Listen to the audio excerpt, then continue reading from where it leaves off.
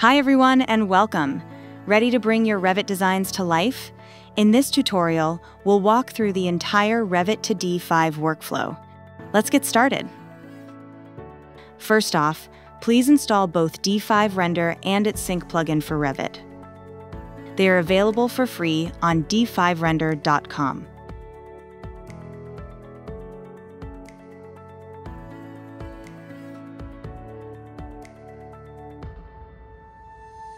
Before bringing your model into D5, it's super important to make sure your Revit project is ready to go. There's this internal origin.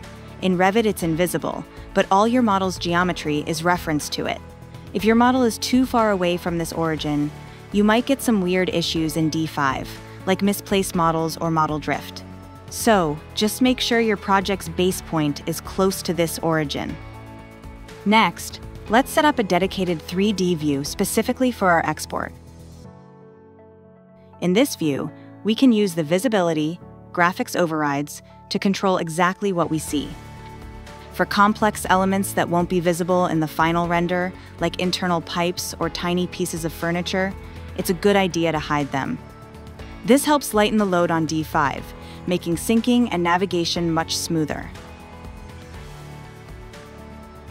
Up in the Revit toolbar, you'll see the D5 render icon. Give that a click, and D5 will automatically open up and create a new project.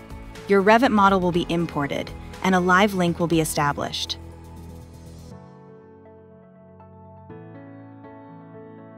D5 comes with a default terrain, but you can just delete that if you don't need it. From this point on, any changes you make to your geometry in Revit can be synced over to D5 by simply clicking the Sync Model button. Material editing works the same way.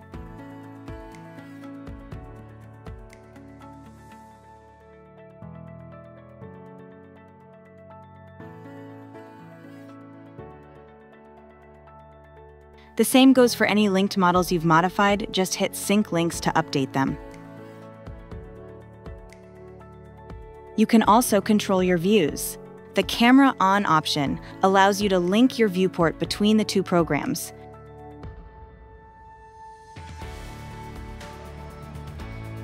To turn it off, just click the Camera Off option. If you've already set up cameras in Revit, you can bring them all into D5's Scene List by clicking Sync Camera.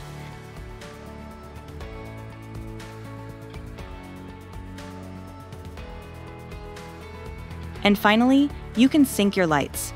Clicking the Sync Lights button will bring all of your Revit lights into D5, where you can then directly edit their properties, either as a group or individually. With everything in place, now we can create stunning visuals for this model. You can use either Geosky or HDRI to create a realistic natural lighting environment. We'll start by applying materials to the Farnsworth house. Simply choose a material template and import the corresponding texture maps.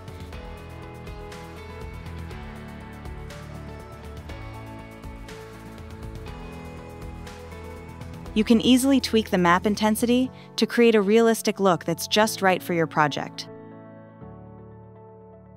Instead of creating a material from scratch, you have a few shortcuts.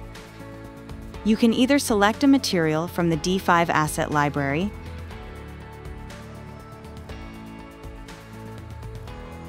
or upload a reference image for AI Material Snap to generate a ready-to-use material. Repeat the process to complete all materials.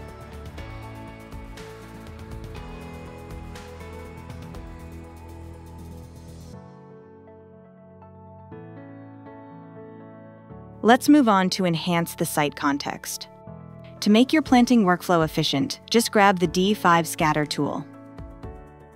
Simply pick your preferred vegetation models or presets, and it will quickly populate your surroundings with plants.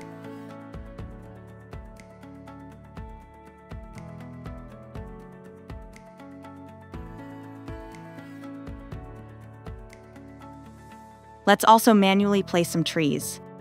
This is a great way to enhance the scene's depth and visual interest.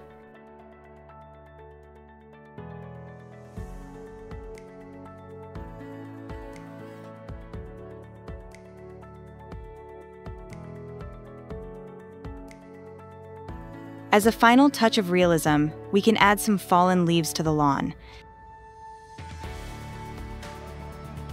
With our scene complete, it's time to set up stunning views for this project.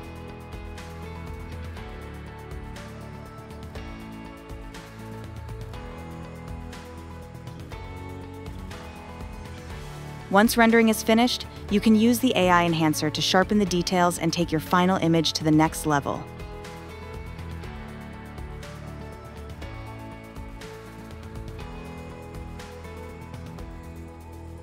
That completes our tutorial.